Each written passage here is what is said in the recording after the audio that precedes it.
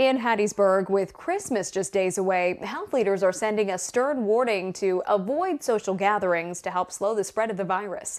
Fox 23's Quentis joins us from Hattiesburg with details. It's supposed to be the most wonderful time of the year, but the pandemic has changed how we must celebrate Christmas.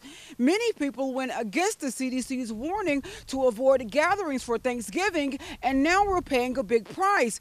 Hospitalizations are on the rise and COVID cases are climbing. And just because vaccinations are underway, it's no reason to let your guard down. As we reach the worst phase of this pandemic, officials are worried about what it could mean if we go against their warning once again. I would urge everyone to do everything they can to prevent the continuing spread of COVID as we approach the holiday season.